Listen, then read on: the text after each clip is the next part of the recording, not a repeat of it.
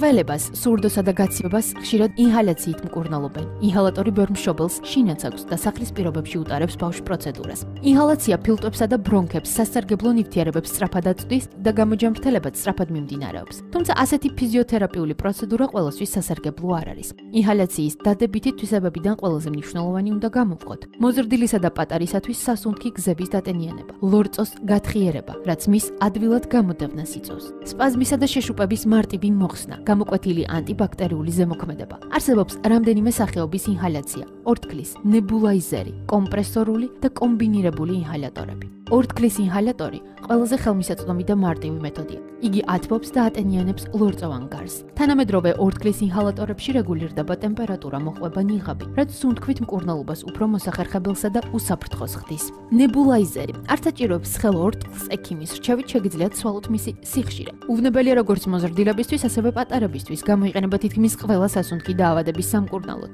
არ იწვევს შეშუპებას, დაავადების გამწვავებას. ინჰალაციის აპარატის შინქონა იმას არ ნიშნავს, რომ ყოველ წამოხველებასა თუ გაციებას ინჰალაციით უნდა უმკურნალოთ. ინჰალაცია რეკომენდებულია, როცა საჭიროა მედიკამენტის უშუალო შეყვანა სასუნთქ გზებში. ამას კი ექიმის გარეშე ვერ გადაწყვეტთ.